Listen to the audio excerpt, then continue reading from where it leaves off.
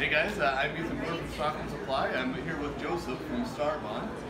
You guys have a new glue or fairly new product that you guys are going to show you kind of how we're going to fill a void. So we'll get the camera to come nice and close here. It's kind of neat what you can do. So what are we doing here, Joseph? Okay, so we're going to fill these voids and with this black medium CA, and then we're going to spray it with this accelerator over here.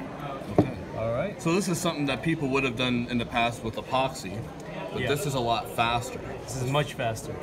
So when I was down in Texas with Joseph, I didn't realize when I came home the camera had an issue and I couldn't get the last part of the video to work. So anyways, I just want to show you guys this. So I'm just going to redo this part. So I got some medium thick Starbond black glue. I got this knot in the yoke and I want to show you guys what you can do with this. Rather than using epoxy, this is really kind of a cool new way to do it. So you're going to fill that void with this black glue.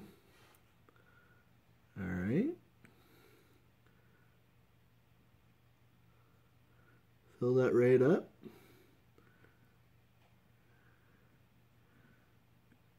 Okay, so once you got it filled,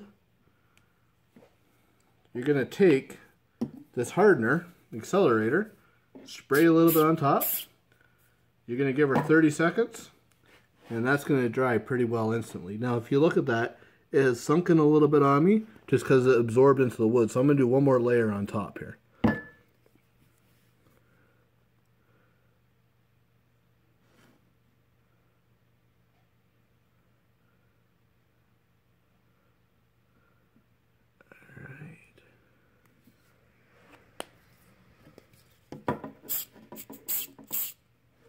Perfect. So now all that's left there is to sand that flesh and you are good to go.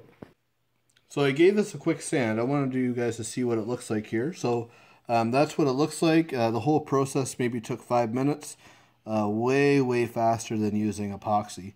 So yeah, this is Starbond medium thick glue. Something that we carry now that's fairly new to Starbond. So if anyone else has any questions, you can email me at info@stockhamsupply.com or comment on the video. And if you want to see future videos, please subscribe. Thank you.